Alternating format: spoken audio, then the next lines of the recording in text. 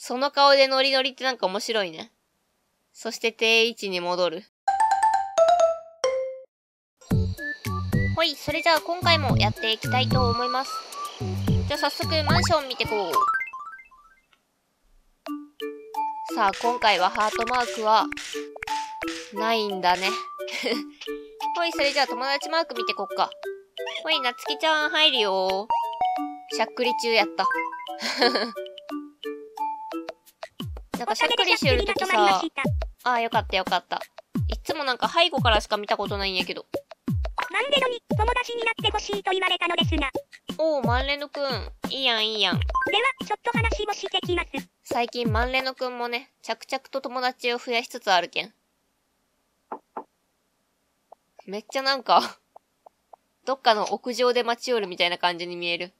お、なぜびっくりする？自分が呼んだんじゃないの？やっぱいいね。人によって部屋の雰囲気が全然違うけん面白いよね。お。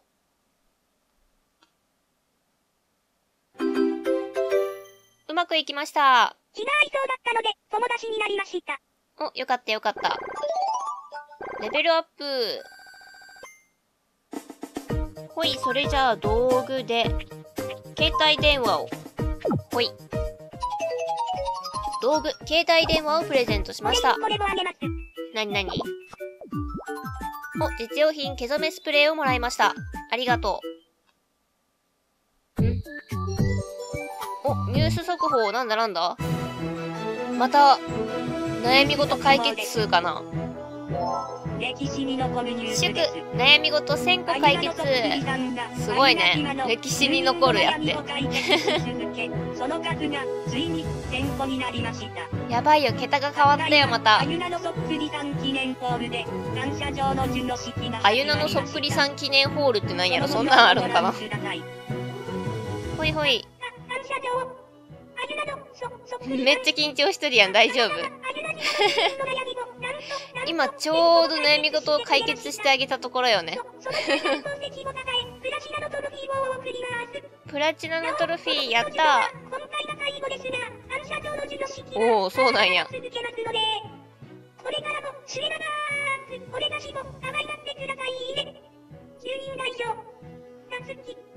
ほいほい。なぜ俺たちなの？女の子じゃないの？ほい、ありがとう。へえ。トロフィーの授与はこれで最後なんや。プラチナで最後か。ほい、それじゃあ、マンレノくん。お？まだまだ友達を求めるのね。こんばんは。こんばんは。先に友達になってほしいと言われたのですが。おー、いいねいいね。じゃんじゃん友達増やしてよ。では、ちょっと話をしてきます。いってらっしゃい。ウッキウキやね。これはもうマンレノくん次第っていうことか。お。もう物音で。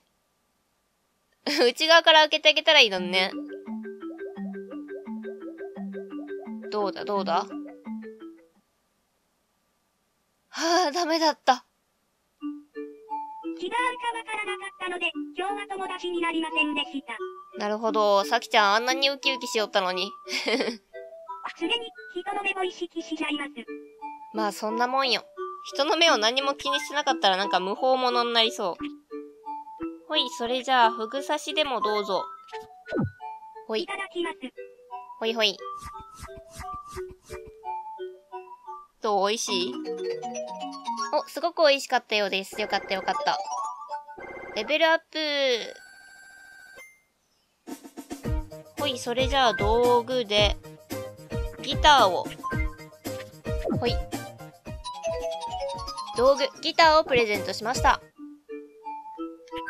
じゃんじゃん弾いてね。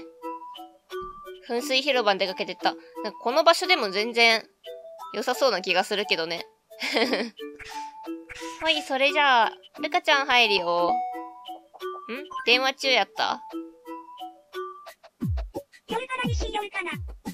今日はっていう時間でもないけどね、もう。嬉しい時に使う言葉を教えてください。嬉しい時に使う言葉。嬉しい時。嬉しいとき。嬉しいとき。わーい。超簡単。わーい。わーいなんか実際に言ったことあるんかな？ないような気もするけど。わーい、でいいですか？いいよいいよ。はい、わかりました。漫画とかでしか聞かんよね。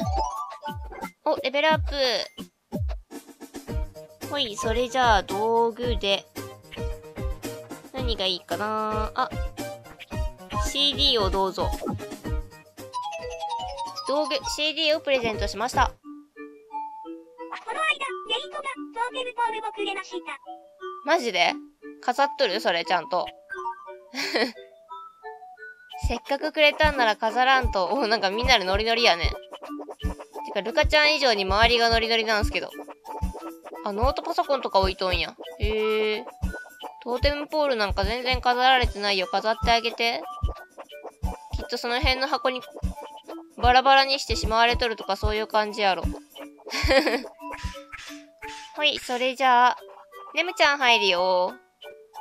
二人でめっちゃ楽しそうやね。お久しぶりです。お久しぶり。マッチが起こった時に使う言葉は、もう、なのですが、変えた方がいいですか？いや、別に変えなくてもいいと思うよ。このままで。はい、わかりました。ほい。の彼と結婚した時は、マッチは世界一幸せって思ってました。過去形悲しい。てか、そんな話するんやね。今、ガイタンくんと付き合っとんやろ？なるほど。そういうのは記憶としてちゃんと残っとんや。いただきます。なるほどね。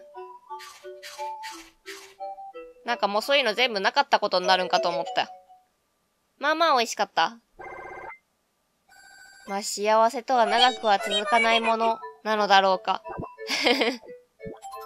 お、実用品フライパンをもらいました。ありがとう。まあみんな結婚するときにはそりゃ世界一幸せって思うよね。そう思ってなかったら多分結婚とかしてないよね。はい、それじゃあのんかちゃん入るよ。ウッキウキやね。その格好でよく飛び跳ねれるな。こんばんは。こんばんは。怒った時に使う言葉を教えてください。怒った時に使う言葉。怒った時。くそ。くそー。伸ばした方がいいよね。どうでもいいくそー。でいいですか？いいよいいよ。はい、わかりました。ほい。のんかちゃんの見た目にはちょっとね、合わんかもしれんけども。完璧でなくてもいいんです。そうよ。っていうかむしろ完璧じゃない方がいいよ。完璧な人ってなんか一緒におってしんどいやろ。まあ、完璧な人がおればの話やけど。きっとおらんと思うね。どう？お、すごく美味しかった。よかったよかった。レベルアップ。ほい、それじゃあ。そうやね。じゃあ、フラダンス入門書を。道具、フラダンス入門書をプレゼントしました。それでいっぱい踊ってね。お、踊りよる。いいね、いいね。ほい、それじゃあ、ゆいちゃん入るよ。どうも。お腹すいたよ。お腹空いてないでしょ。結構な感じで食べてるよ。すごく大事なものをなくしてしまいました。お、なくし物？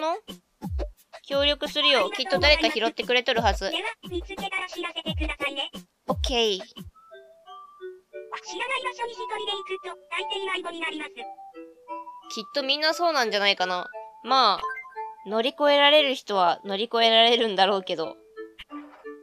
ほい、それじゃあ、写真を、使い捨てカメラで写真を撮ってきてもらおう。知らない場所じゃないけん大丈夫やろ。住人の写真。ちょっと取ってきます。楽しそうなのを1枚お願い。こんなのが取れました。おかえり。どれどれ。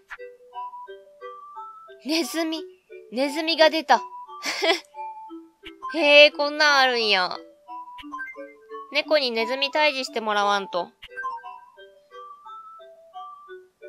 タイトルは、あのことは忘れて、です。あのことは忘れて。ネズミでびっくりしたことってことですのね。ちょっと自信あったんですよ。いいね、いいね。猫って本当にネズミやっつけたりするんかな。まあ、でも、動くものを追いかける習性があるけん。そっか。やっぱ捕まえに行ったりするんか。あれよね。やっぱトムとジェリーとかあの辺が有名よね。お、ココちゃん入るよ。めっちゃテンション高いやん。なんかいいことあった？あゆなのそっくりさん、2週間ぶりですね。お久しぶり。あゆなに友達になってほしいと言われたのですが。ぜひなってあげてよ。いいんじゃないの？では、ちょっと話をしてきます。いってらっしゃい。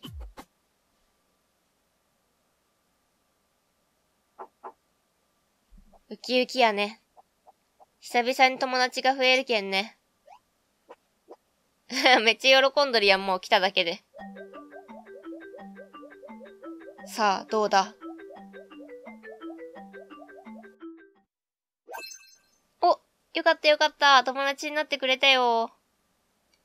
うまくいきました。気が合いそうだったので、友達になりました。よかった、仲良くしてあげてね。お、レベルアップ。ほい、それじゃあ道具で。何がよろしいかな？テニスラケット。ほい。道具、テニスラケットをプレゼントしました。これもあげます。なになに？お、実用品お風呂セットをもらいました。ありがとう。ひなびびとが、他の島で流行ってる服を教えてくれたんですよ。他の島で流行ってる服ってどういう風なんやろうね。やっぱりその島の特産品とかそういう感じ？特産品というか、輸出品。その辺を勧められるんかな。どう？お、まあまあ美味しかった。よかったよかった。グラタンというよりは、チキンドリアが好きかな。最近さ、なんか中がケチャップライスになっとるドリアとかもあるやん。美味しいよ。はい、それじゃあみーちゃん入るよ。電話中だった。なんか笑われたよ。頭の中を見てください。頭の中。何か想像して笑いよるってこと？猫やん。猫の格好をして猫のこと考えようよね、やっぱり。たまにはこんなことも考えたりもするわけですよ。いいね、いいね、猫尽くし。てか、すごいリアルな猫やったの。明日、朝一に行くんです。だから早く寝ないと。おー、それはしっかり寝とかんとね。じゃあちょっと。これ温めて飲むといいよ。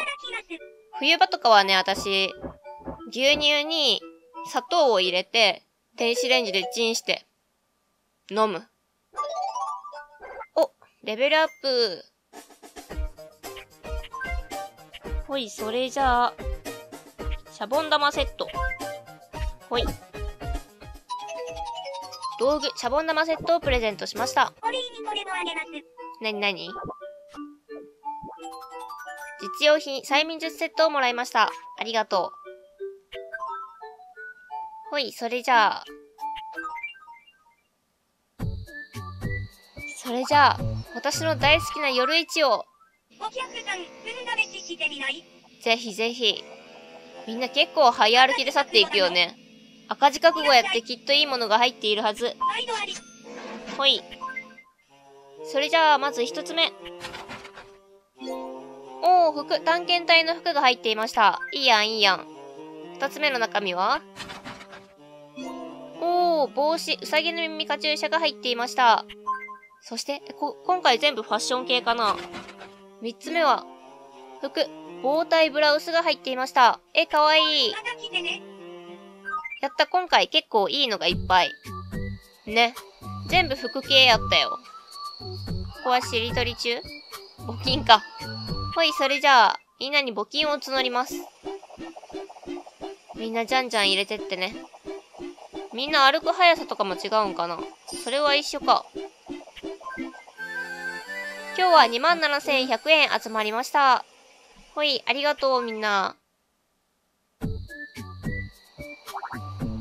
ほい、それじゃあ。さあ、友達マークが。ゆかちゃん。すごいテンション高い。ノリノリでマラカスを。こんばんは。こんばんは。マドノンに友達になってほしいと言われたのですが。お、マドノンちゃん。いいね、いいね。いいんじゃない？では、ちょっと話をしてきます。いってらっしゃい。友達になってほしいって言われてあんなルンルン気分やったんか。お互いルンルン気分ならきっと大丈夫さ。うまくいく、うまくいく。もう、開くと同時に手を挙げてたね。すごい待ち構えとった。お、やった。うまくいきました。気が合いそうだったので、友達になりました。よかったよかった。もうね、ゆかちゃんも行く前からウキウキしとったもんね。ほい、それじゃあ道具で、Wii U を。ほい、どうぞ。道具、Wii U をプレゼントしました。お礼にこれもあげます。なになに？実用品、毛染めスプレーをもらいました。ありがと初対面の人とでも、話すネタに困ることはありません。う。なるほど。じゃあサクサク友達作れるね。じゃあマドノンちゃんともめっちゃ盛り上がったんや。ほい。あー、落とした。久々に落とした。いただきます。どうぞどうぞ。どう？あんまり美味しくなかったか。その顔でノリノリってなんか面白いね。そして定位置に戻る。おー、みんなで。お、なに？黒影さんだけがやってるの？みんなめっちゃ拍手しよるけど。何のゲームやろ。ほい、じゃあライくん入るよ。すっごいにこやかやったけど。なんかいいことあった？こんばんは。こんばんは。こんなものも拾いました。落とし物ありがとう。拾ってくれたんや。裏にゆいと書いてある。みんなちゃんと持ち物の名前書くんやね。えらい。うん、返しとくよ。見つかったんですか？持ち物に名前とか、全然もう今書いてないな。だいぶ拾ってくれたんですね。そうそうそう、拾ってくれとったよ。すごく嬉しいです。ありがとうございました。でもなんか中学とかさ、高校もやけど、体操服とかってもうなんか、名前が刺繍で入っとったよね。小学校の時とかはゼッケンを自分でつけるタイプやったけど、しかも学年ごとに色が違っとったしさ、なんかゼッケンについとるラインの色が違っとったんやけど、で、シャボン玉セットで。中学の体操服は結構好きやったな。今でも友達とかジャージ履いとる人結構おるもん。お、実用品ブランコをもらいました。ありがとう。てか、小学校までは、本当になんか適当な体操服やったけど、ね。なんかちゃんとさ、中学高校とかって体操服、スポーツブランドのものになったりするやん。すげえなって思いよった。ほい、じゃあモカタン入るよ。なんかいつ見てもやっぱりファンシーな部屋やね。来てくれたんですね。来たよ来たよ。なんでもいいから食べたいです。なんでもいい。それじゃあね、みょうががまだ残ってるんだ。結構あるな。はい。いただきます。どうぞどうぞ。モカタンそんなにゆっくりした喋り方やったんかね。すごく美味しかったようです。親友が欲しいと常々思っていました。タオくんが親友になってくれとるよ。よかったやん。これからも仲良くね。うんうんうんうん。びっくりした、独り言かと思った。ざるそばに食べ物のアドバイス。はい、じゃあ、さくちん入るよ。ごめんね、脅かして。よかったよかった。お、みんなお腹空いとるね。晩ご飯の時間かな。ほい、それじゃあ、シューマイでもどうぞ。いただきます。私はいつもこのシューマイの上のグリーンピースが邪魔だ。お、まあまあ美味しかった。でもあれで、蒸し具合とかを見るんやろ？あの上のグリーンピースで。ねえ、あるよね。もっとなんかきっちり断捨離ができるようになりたいわ。ほい、それじゃあ、むーちゃん入るよ。お、電話中？もしかしてざるそばを勧められたりとかした？こんばんは。変顔も練習したので見てくれますか？お、ぜひぜひ。むーちゃん真面目そうやのに。変顔の練習するのね。お、より目。でもむーちゃんあんまり変わらんよね。まあまあ。そうですか。次はもっと頑張ります。頑張って。お、レベルアップ。ほい、それじゃあ道具で。何がいいかな？本。ほい。道具、本をプレゼントしました。お礼にこれもあげます。なになに？実用品、一応役をもらいました。ありがとう。人前に出た時の私は、きっと輝いているはずです。おー、マジか。人前とか全然平気な人？いいね、いいね。ほい、それじゃあ、スルメを。いただきます。スルメを。どう？お、まあまあか。あとね、お、なに？遊ぼう遊ぼう、いいねいいね。共通点クイズ。二人のミーの共通点が合っているかどうか当てましょう。全問正解できるかな？ほい、難しいやつやな。第1問。第1問、ででん。トナタンとケンは、二人ともイルレンタル剣を持っている。どうだ？持ってるんじゃないの？ケンくんは持っとったよね。はいでした。あー、よかった。共通点クイズ、第2問。第2問、ででん。私とかっちゃんは同じ系統の性格である。系統どうやったんやろう？いいえ。答えは、はいでした。二人とも乗り系なんや。乗り系か。全然わからんかった。ごめんね。また遊んでください。いえいえ。お宝トイレットペーパーをもらいました。ありがとう。そしてちょっとむーちゃん。部屋がさ、殺風景だから何かしら変えよう。どんなんがいいかな。軽音、氷、ゴシック調。なんかな。成金。成金。ふすま、ベルサイユ、ホラー。本棚、ムーディー、ライブハウス、ログハウス。ホラーとかどう？薄暗い部屋から感じるたくさんの視線。ホラーな刺激を求めている方に、私は絶対、無理だな。あ、ごめんね。私はホラーが苦手だから。どう？ほんとや、視線が。なかなかいい部屋ですね。マジでなかなかいい部屋。見てく。ちょっと怖いもの。うわ、やば。もうなんか正面からめっちゃ視線感じる。この部屋心躍る？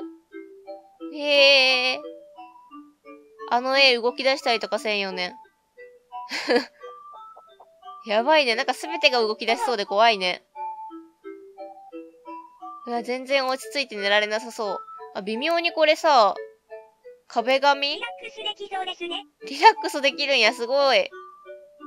ほら、微妙に壁紙さ、コウモリの絵が描いてある。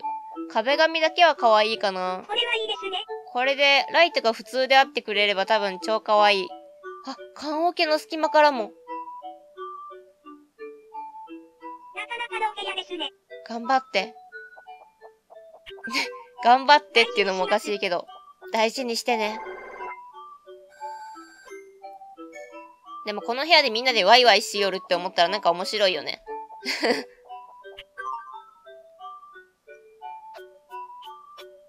はあ、この部屋で本を。すごい集中力だ。ほい、それじゃあ、あおちゃん入るよ。どうしたどうした、なんか考え事？こんばんは。こんばんは。どうしても伝えたいことがあるので、屋上に来てほしい。この手紙を受け取りました。なるほど。誰が書いたのかわからないのですが、行った方がいいでしょうか。行くべきやね。もやもやする。確かに、気になりますもんね。さあ、今回は誰だ？お、オリアン。いつも鼻メガネぐらいでさ、ごまかせると思うの？ほら、絶対わかるやん。落としましたの？え、わざわざレシートをほんとに渡されとるレシート。え、どうしても会いたいの？レシートで。もらってもしょうがないのですが。ねえ、そうよね。だってレシートとか、私はだいたいさ、ポイントカードとかをコンビニとかで出すけん、ポイントの残高とか確認したら捨てるんやけど。この島、旅人から見てどんな島に見えているのか。心配です。きっといい島に見えとるよ。みんな笑顔で出ていくもん。ほい、それじゃあ、一軒家の方見てこっか。様子を見に行く。お、ケン君とリンちゃんは食事中。家で晩ご飯中やね。あれなんやろ？もしやステーキ。豪勢だなぁ。後ろの絵とかめっちゃ気になるんやけど。はあ、これ以上は近づけないのか。でもなんか楽しげに食事しよるみたいでよかった。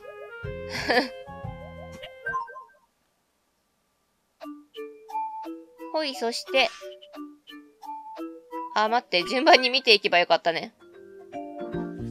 せつなさんとさきちゃん。せつなさんは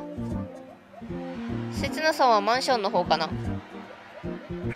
ほい、そしてチャーリーさんとあきちゃん。こっちも食事中。料理はみんな一緒なのか？あ、なんか絵が女の人の絵とかや。なんかこういう家の中は絶対違うんよね。ほい、そして、あすむとゆにぽんちゃん、一緒にお風呂に入るんだね。一人で入っとるとこしか見たことなかったけん新鮮なんやけど。いや、仲良しだな。これはきっと大丈夫だ。はい、それじゃあなんか、どっちか友達マークで撮る。食事中だけど、ケン君をお呼びだし。ごめんね。タイミングが。こんばんは。マサオとはちょっと合わないかもと思っているのですが、マジで？私とマサオのこともどう思いますか？でも合わないかもって思うような出来事があったんやろ？じゃあ、合わんのかもしれんね。まあでも親友みゆちゃんやけんね。部屋の片付けを始めると止まらなくなります。私部屋の片付け始めたらさ、なんか途中からアルバム開いたりとかさ、あ、これ久々に見たっていう漫画本とかさ、そういうのに手が伸びていってついつい止まるんやけど。今食事中じゃなかったん？なんで満腹度そんな空っぽなん？異次元ですか？ケン君の岩。お、レベルアップ。ほい、それじゃあ道具で。釣り竿で。そして、どれを返してもらう？フラダンス入門書。ほい。道具、釣り竿をプレゼントしました。それでいっぱい釣って持って帰ってあげてね。おー、出かけとるし。ほい、それじゃあ。今回はこの辺で終わりたいと思います。最後まで見てくださってありがとうございます。よろしければチャンネル登録、グッドボタン、Twitter フォローお願いします。最初から見てもいいよという方は動画の概要欄に再生リストのリンクを貼ってますのでそちらからどうぞ。いつもたくさんのコメントありがとうございます。また次回の動画でお会いしましょう。またねー。ゆうさんも結構な感じでストレス溜まっとるよね、いつも。